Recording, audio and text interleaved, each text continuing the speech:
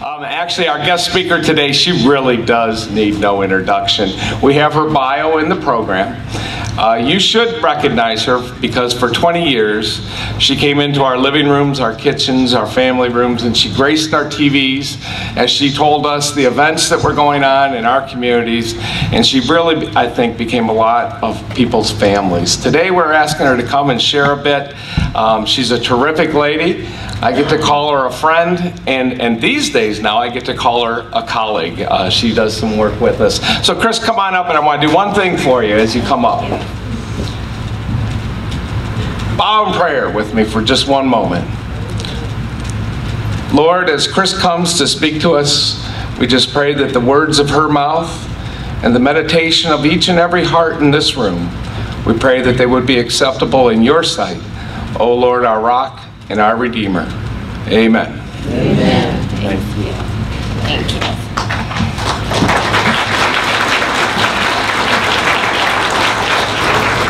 Well, I'm glad he did that, because on this National Day of Prayer, and truth be known, even if it wasn't the National Day of Prayer, I'd be up here saying that prayer in my head. Please let me say something that people will take away from here today and be inspired by.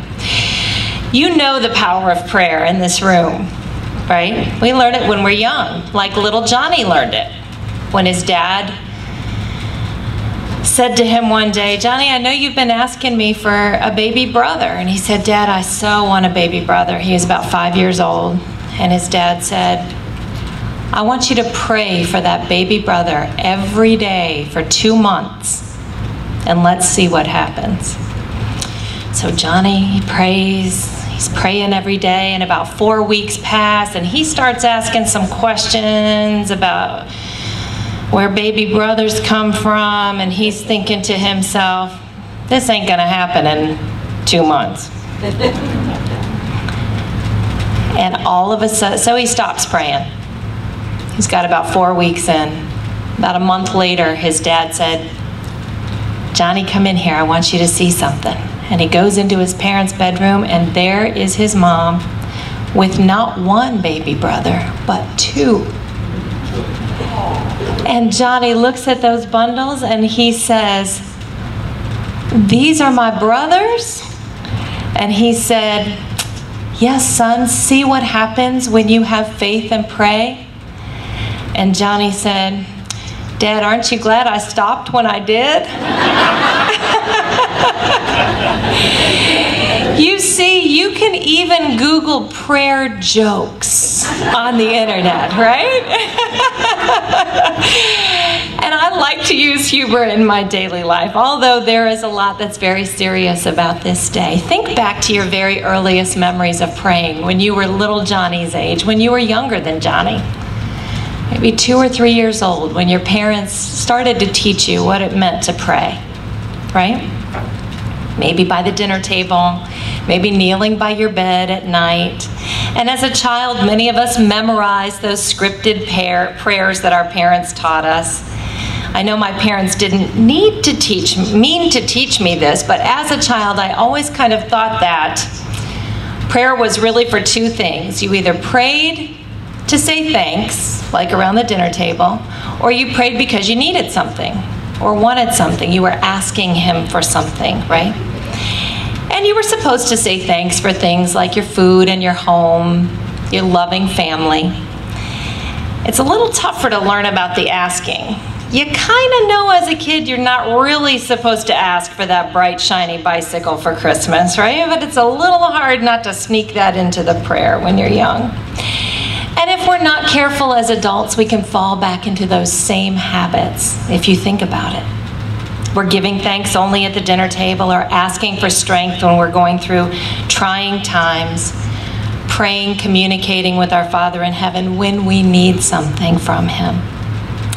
I will never forget one day in high school, I was in a journalism class, and my teacher told us that she wanted us for 2 minutes to just sit and listen. So we did for 2 minutes. And then we were supposed to write a paragraph about what we heard in the silence.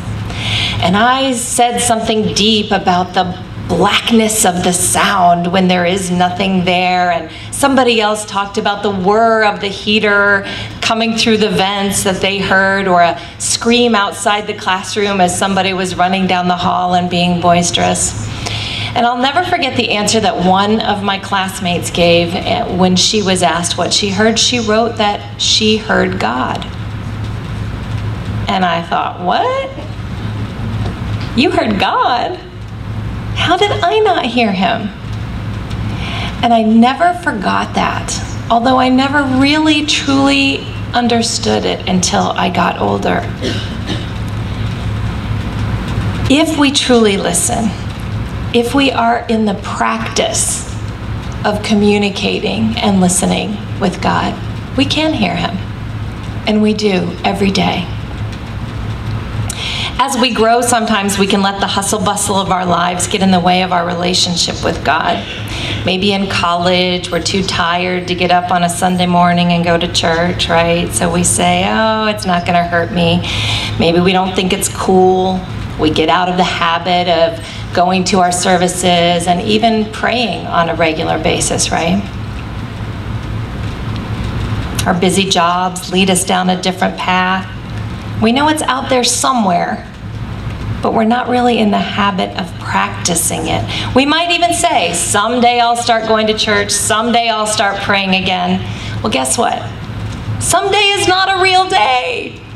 It's not like Monday or Tuesday. It's just someday. And it's not specific. It's out there somewhere in our lives. So how do we become proficient at prayer? Our conversations with our Father in heaven. Years ago, researcher Eric Anders found that it takes an average of 10,000 hours of focused practice to become expert at anything. 10,000 hours. Malcolm Gladwell wrote a book called Outliers, where he gives examples of this mastery in the Beatles, Bill Gates, elite athletes, elite musicians, 10,000 hours. So that means if you spend 1 hour every day doing something, focused, practicing, it will take you nearly 30 years to become an expert at that thing. 30 years.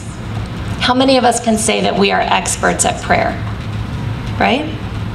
We certainly don't spend an hour a day, probably most of us, practicing that and becoming an expert at prayer. But the good thing is, it's never too late to start on a prayer journey and to practice and become a master. In his book, The Marshmallow Test, Walter Mischel says, as with all efforts to change long-standing patterns and learn new ones, whether playing the piano or exercising self-restraint to avoid hurting people we love, the prescription is to practice, practice, practice until it becomes automatic and intrinsically rewarding. Rewarding to us. Are you practicing prayer? The results are great. We see what I call everyday miracles all around us. They've happened to each and every one of us. Have we noticed those miracles in our lives? People who recover from terrible accidents or who beat the odds when they're diagnosed with a disease. There actually is research being done right now on the power of prayer as a healing mechanism. And they are finding that it does work, although they can't put their finger on why. We ask God to keep our loved ones healthy or safe, and it happens routinely, but do we stop thinking about how miraculous that is every day in our lives? That we can get up in the morning and walk out the door and do something that we love every day and be with the people that we love every day simply because we asked God for that, and He gave it to us. When I was about 20 years old, I was at a family reunion in an area that I was not familiar with. Out in the country in Virginia. My grandpa had a cabin, and I had my mom and another friend of mine in the car with me, and we are just talking and chatting, and all of a sudden I realize from here to that microphone is a stop sign that I'm about to run. And there was no slamming on the brakes. There was nothing. I just kept going. Something said to me, just keep going. So, 4-lane highway out in front of me with a big grassy island in the middle. And I went through the entire intersection without stopping and with no traffic on either side. And cried a little bit after it was over. But how grateful I was that I wasn't hurt. How grateful that I didn't hurt my family in the car or anyone else that might have been on that road. And I still think about that a lot in my life and many other things that I feel like somebody was really watching out for me. And I can say that that truly to me was a miracle in my life. I said earlier that gratitude, giving thanks, is one of the reasons that we pray every day, which is true, to give thanks. Are you practicing gratitude every day? Because even if you're not focused on prayer per se, practicing gratitude can help us build those 10,000 hours of mastery. Think about for just a moment, and you've probably seen this question posed before. What if we woke up tomorrow with only the things we thanked God for today? What would we have in our lives? There actually is research on the subject of gratitude and how it affects us. A professor named Robert Emmons did a research project, and he had 3 groups. He had one group that he asked to write down every day for a period of time 5 things they were grateful for. That was the gratitude group. He had people write down 5 things that bothered them or disturbed them during the day. That was the hassles group. And then he had a group of people write down every day just things that happened to them. Not good or bad, just, you know, I ate lunch, I went to work, I got my car washed, those types of things. And that was the neutral group. And what they found by doing that research was truly amazing. He says, at the end of the 10 weeks, we examined differences between the 3 groups on all of the well-being outcomes that we measured at the outset of the study. Participants in the gratitude condition felt better about their lives as a whole and were more optimistic about the future than participants in either of the other control conditions. To put it into numbers, according to the scale that we use to calculate well-being, they were a full 25% happier than the other people in the study. Want to be 25% happier? Practice gratitude, right? Write down those 5 things every day that you're thankful for in your life. It's a miracle. An outcome or a side effect of us practicing prayer, practicing gratitude, is that God allows us to be 25% happier in our lives. That's something to celebrate on a National Day of Prayer. So I find in recent years that prayer to me is not really just kneeling down before bedtime or a prayer before a meal, but it's become for me more of an ongoing conversation with God. So you might pass me in the car and see me just talking out loud, very animated in the car, and think that I'm singing a song, or I might be talking on the phone, you know, to somebody that's listening to me on a speaker, and truly I might just be having a conversation with the Lord. This happens very frequently now in my life. I might give thanks, I might ask for guidance, I might just ask, how are you doing today, Lord? We probably don't ask that enough, right? We wouldn't just go to our earthly fathers and ask all the time for something, or, you know, thanks for the car keys, or, you know, whatever. We would have a conversation, a relationship that we would build with him. Sometimes I ask, how's my grandpa doing? Then I listen for answers. I listen for his side of the conversation, because I think back to that girl in my high school journalism class and how inspired I was by her saying, I heard God. And I listen. and I hear, but hearing takes practice too. And sometimes the answer is not what we want. And we have to accept that, just like we have to accept it from our earthly parents. When we practice it, when we deposit into that relationship bank account with the Lord, we are able to withdraw when we need it, right? And I am admitting to you up here today that I have been doing a lot more withdrawing than I have been depositing. In the last 2 months, I have lost 3 people who were very impactful in my life, and one of them was my best friend, Luann. When we lose people, we go through that wide range of emotions, right? We ask a lot of questions. We ask for strength to get through it. We ask for peace for their family members and their circle of influence. Sometimes we might even ask why. I've been asking a lot for the strength to not ask why. So I found myself asking for all those things as we were in the midst of losing my friend Luann. Now Luann, her name was Luann Knipe. She was the noon anchor here in Toledo, was a really amazing reporter here when I first came to town 22 years ago. She and I hit it off immediately. We not only were co-workers, we lived together, we were roommates. This is the greatest thing when you live with a great friend, especially I think when you're female, because we would go grocery shopping for each other. If my pantyhose had a run in it, I could go to her drawer and get a new pair out. One time I came home and there was a brand new bathing suit sitting on the bed. And I worked the night shift and she worked the day shift, so she was already asleep, but there was a little note that said, I saw this at TJ Maxx and just thought it would look so cute on you. So this is what it's like, right? To have an amazing friend. We shared weddings, we shared babies. In fact, at my wedding, Luann gave a toast and reminded my husband that I was her wife first, before I was his. We shared a lot. We went on vacations together. We were very good friends. So that news hit me hard.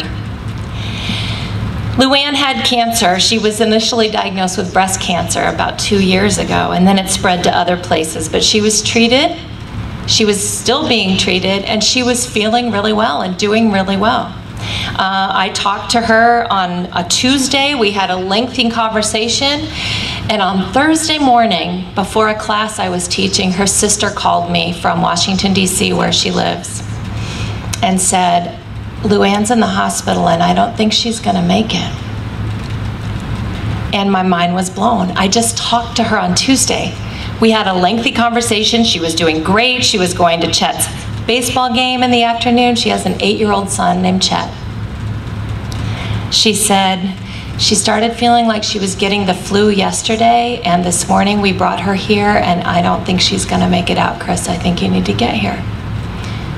So I got in the car and drove to DC, spent several days there with her, and I learned a lot about faith. Lou was not really vocal about it. She did have a strong belief in the Lord, though.